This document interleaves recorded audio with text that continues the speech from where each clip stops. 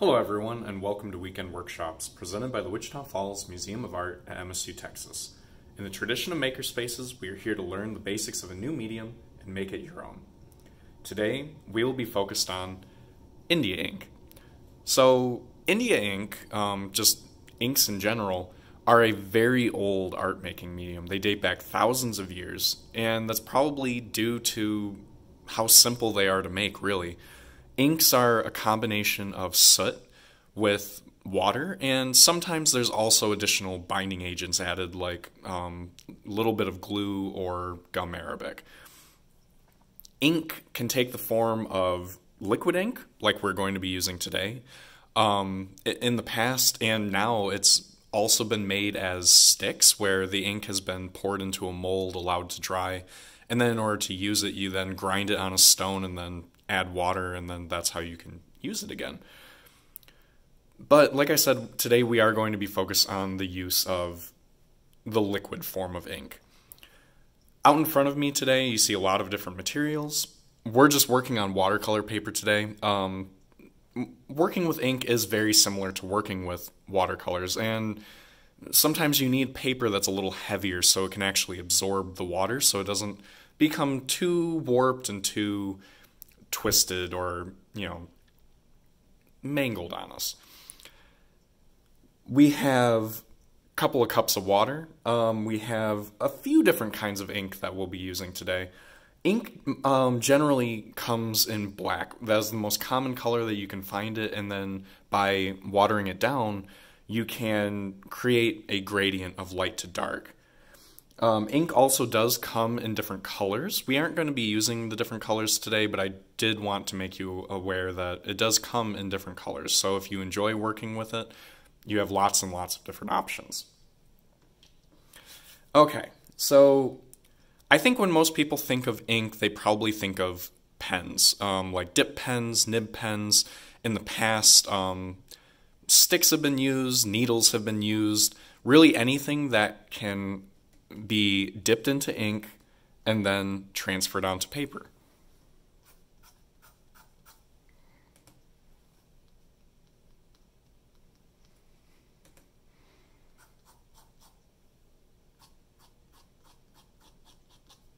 Okay, and in this way, full drawings can be made. And that's actually one really nice thing about this ink is if you love working with watercolor, what a lot of watercolor artists love to do is they love to make an initial drawing out of India ink, because one remarkable thing about this material is once it is dry, it is waterproof. Meaning, you could do a full drawing in India ink, allow it to dry, and then you can completely go over it with watercolor or other water-based art-making media, and it won't be disturbed. It will stay exactly how it is. But if you wanted to use a brush, that is also possible. Historically, horsehair brushes have been used. Today, we're just going to be using watercolor brushes. All sorts of things will work. It's up to you as far as preference goes. And same with the pen, you could go directly in to the ink and then transfer it to paper.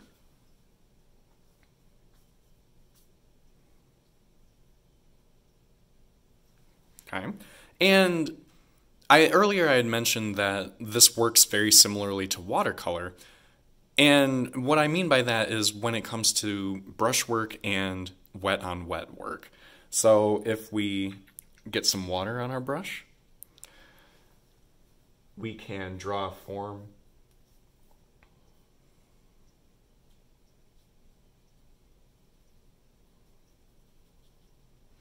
And then from here, we can introduce ink to this form.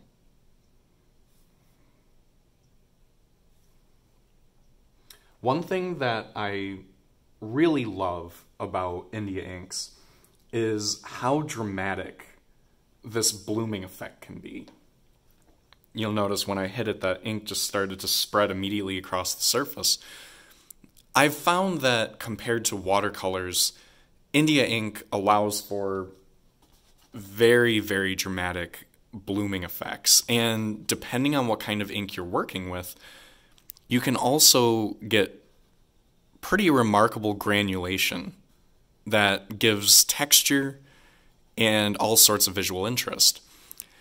Now, the reason why I say depending on what kind of ink you use, there are different kinds of India ink out there, and they will respond in very different ways to this wet technique where you introduce ink to a wet surface and allow it to bloom across the area. So if you do find that you really like working with this material, try all of the different kinds of ink that you can get your hands on, because they really do all react differently. And the amount of granulation that's going to occur really is dependent on how fine was the pigment, like the soot that's in the ink, when it was made. The finer the soot, the softer you are going to be able to get, and the more coarse, the more dramatic of this kind of effect that you're going to be able to get. Okay, so earlier I had mentioned that it's possible to get a gradient, moving from light to dark just from using one color of ink. So the easiest way I've found to do this is to pick up a palette kind of like this. And I've filled each one of these areas with a little bit of water. And what I'm going to do is I'm going to get some ink on my brush, and I'm just going to go boop, boop, boop, boop, boop, boop, all the way around. And what's going to happen is the first one where I put that ink in is going to be the darkest, and as I keep moving, it's going to lose ink as it goes and become lighter and lighter.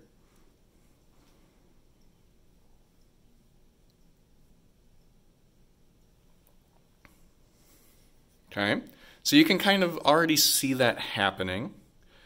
And if we go in and mix them, so I'm just mixing the first one that I did and the last one that I did. We'll go in and we will do the rest, and I'll do a quick gradient on the paper for you.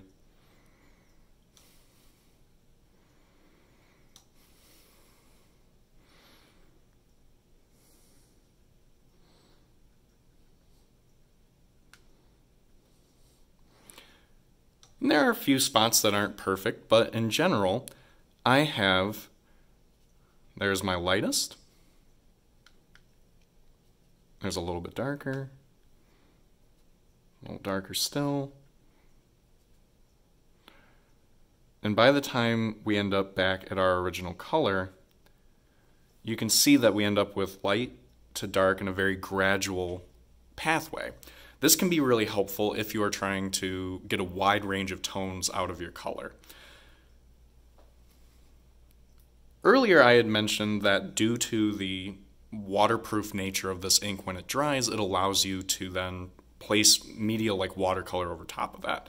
So I wanted to show you what that looks like. Move this out of the way.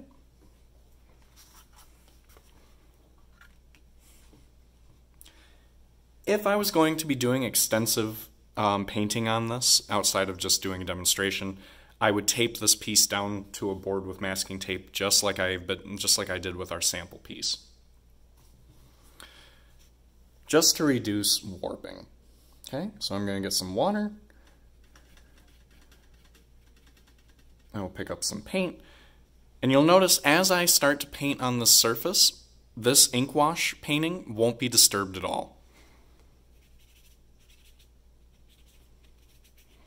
You could go in as heavy as you want with water. You could scrub with your brush pretty vigorously, and that ink is not going anywhere.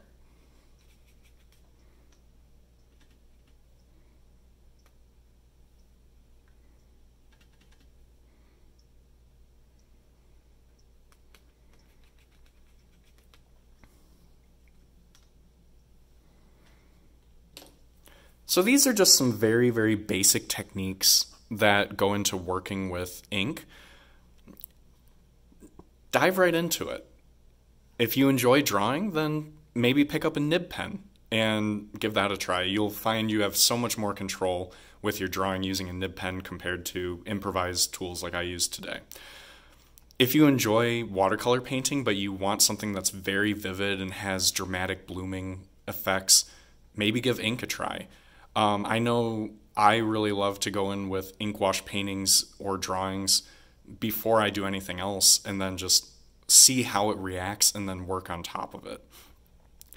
I hope that this video has gotten you excited to try India ink, and I hope that it was helpful to providing a few tips into how it might work. And I really hope that you give it a try. Thank you so much for joining us today, and we will see you next time.